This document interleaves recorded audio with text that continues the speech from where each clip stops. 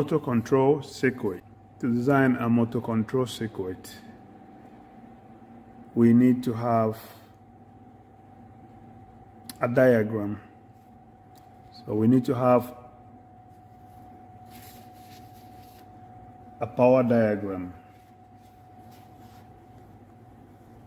A power diagram consists in contactors and MCBs and the motors and all the components that controls the power side of the motor, just like the one that I'm showing you here.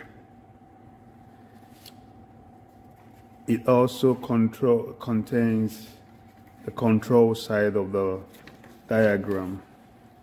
The control side of the diagram are the push buttons and the inputs and the output position, like the lights that will indicate the state of the process.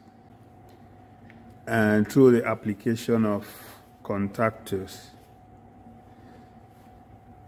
This is an example of what a contactor is. So these are 3 contactors here. Each of these contactor is an electrical switching device controlled by electromagnetic. So the main component of the contactor are the coils. The coils are somewhere in here. The normally open contacts of the auxiliary. Here in front we have the auxiliary contacts. We have 13 and 14 normally open contact and 21 and 22 normally closed auxiliary contact. It also has the armature. The armature is somewhere in here, goes in and out. So the coil can be AC, it can be DC coil, and the voltage ranges from 12 volts to 400 volts. Once voltage is applied to the coil is energized, and a powerful magnet will pull the armature in. It will engage the armature, and the normally closed contact will become open, and the normally open contact will become closed. These are the mains: L1, L2, L3. We have T1, T2, T3. These are the mains. So the mains contact, which is normally open, will change over and become closed.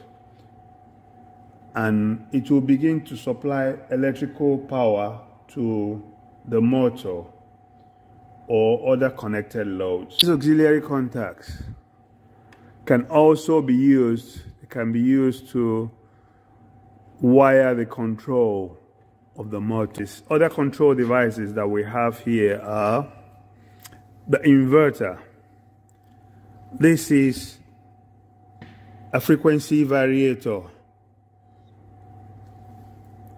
The job of this frequency variator is to control this electrical motor right here. The inverter is called a frequency variator because it contains a rectifier which converts the AC voltage. In this case, this is a 3-phase AC voltage which is supplied through the mains.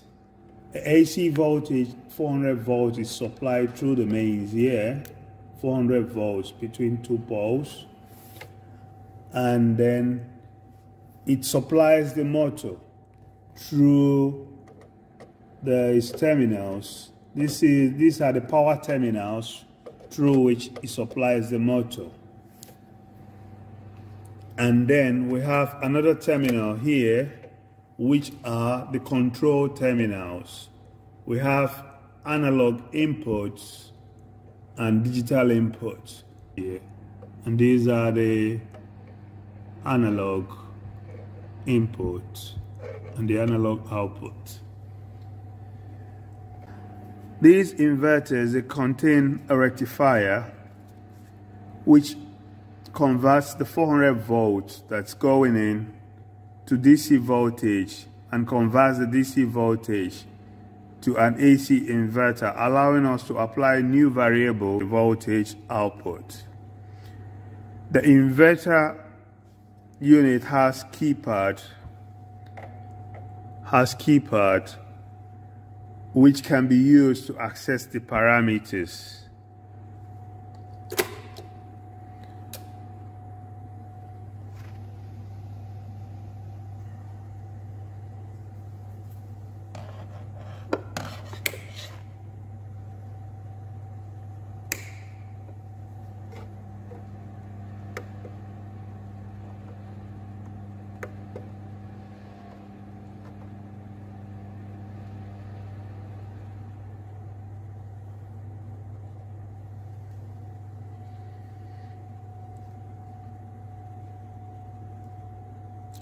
Some of the characteristics that can be configured in an electric motor via an inverter are a preset speed,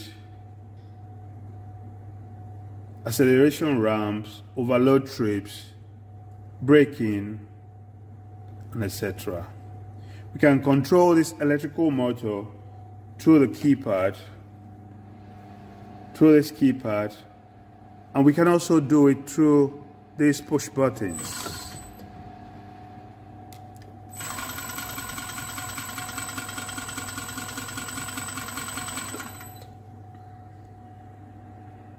And we can do this through a stop and start push button as well. We can also use the programmable logic control, which we have to program the card and connect the card to the inputs and outputs of this variable frequency drive. To vary the speed of the motor remotely, we can install a potentiometer to the analog input of the inverter. We have to connect it between the 10 volts and the COM, and then we have to put the wiper on the A1, analog input 1.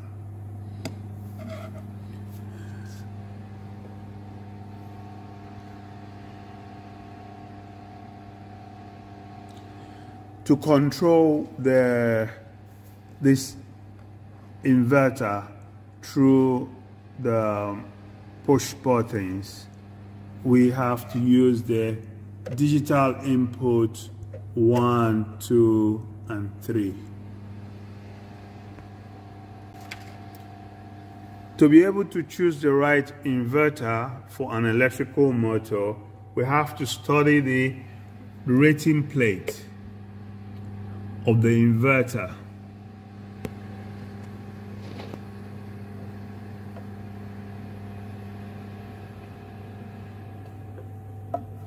Here it says it's 7.5 kilowatts, and we have to study the rating plate of the motor that we want to connect.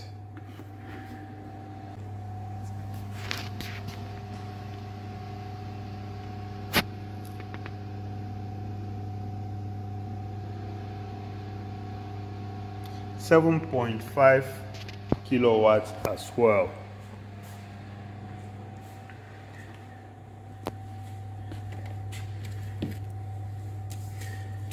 Basically, the main parameters to be able to match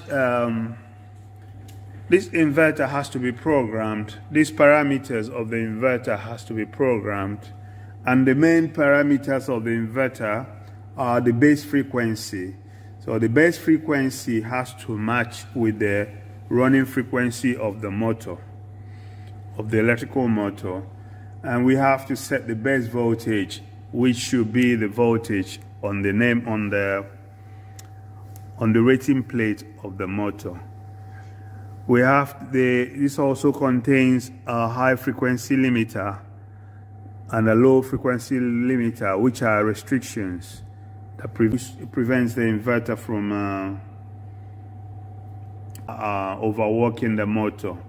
It also has an electronic thermal overload to protect the electrical motor. So the keypad, it has a keypad, and then it has the terminals, which are the IOs, the input and output terminals. There's a digital input and digital output. They call them IOs. The digital input and the digital outputs are the IOs, and then we have the digital input and the analog input and output. We have the terminals, the power terminals, and we have the mains terminals.